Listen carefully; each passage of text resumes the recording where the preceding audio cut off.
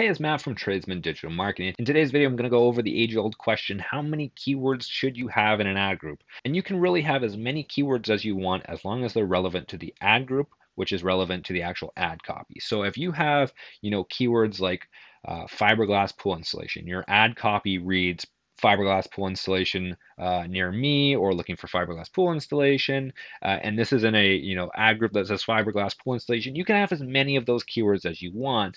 The thing that becomes tricky is, what about just a general pool installation keyword? Should that have its own ad group? And I would say yes, because pool installation as a keyword is very vague, and that can mean a lot of things. And really, people looking for pool installation might be looking for, above ground pools, inflatable pools, in ground pools. There's just a lot of things these people could be looking for. So general pool installation, that would be a keyword I'd really want to watch, have it in its own ad group. And it's very different than fiberglass pool installation, which is very, very niche and specific offering that someone would be looking for, as opposed to just general pool installation. Now, the same thing runs true with vinyl pool installation. And I'll pull this up here. As long as our ads read vinyl pool installation,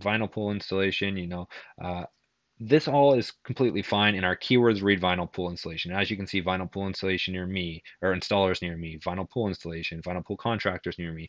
As long as all of this is themed, you can have as many keywords as you want, as long as it relates back and it has a good message match. And essentially what message match means is the ad makes sense when someone types in the actual keyword. So when someone types in vinyl pool installation, they get an ad that says vinyl pool installation installers near me, or looking for vinyl pool installation. It makes sense.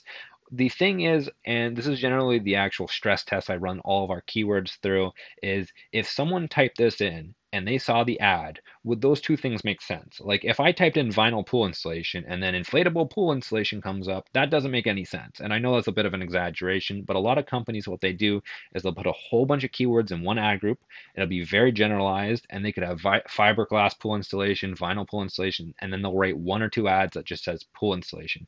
And it doesn't really speak to the customer's problem.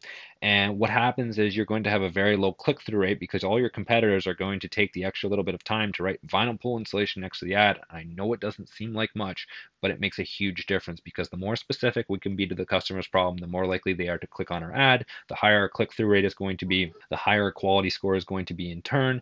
This lowers our cost per click, which allows us to get more clicks and more leads in our account and puts us above the competition.